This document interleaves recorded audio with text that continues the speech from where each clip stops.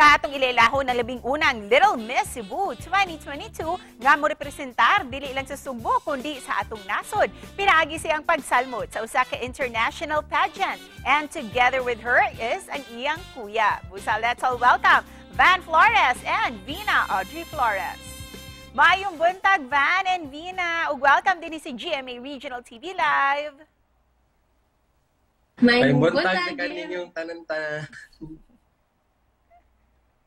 Kumusta mong duha karong buntaga? Okay ra kaayo, ma'am. Yeah, this is a very big opportunity for us. Thank you so much, everyone, for this opportunity.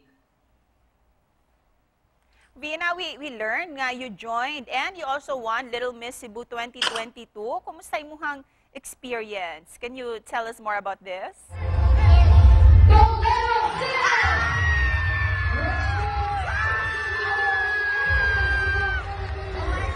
My experience sa Little Miss Cebu was like nag-climb ko mountain.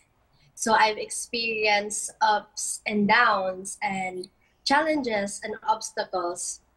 And through that, it was my inspiration na to move forward and to be the motivation of others. Van, kano sa nagsugod nga mo join og pageants si Vina? First time ba to niya na mo join sa Little Miss Cebu 2022? Sa Little Miss Cebu, ma'am, it was her first time, ma'am. The one who encouraged her, ma'am, is me and my mom because my mom used to be a pageant joiner. Like, she used to join pageants as well, ma'am, when she was young. O karon, unsa ni nga pageant ang inyong gipangandaman karon? Ang Kidstar International, and this will be held sa Pattaya, Thailand this December. Different kids from different countries will come together in Pattaya, Thailand in order to fight for the crown. Ano sa mga preparations ninyo karon for that pageant? Evening gown, ang national costume, ang Q&A, and ang mga attires dito para sa Thailand. And with that, can you invite all our viewers to support you on your journey para sa mga international competitions nimo?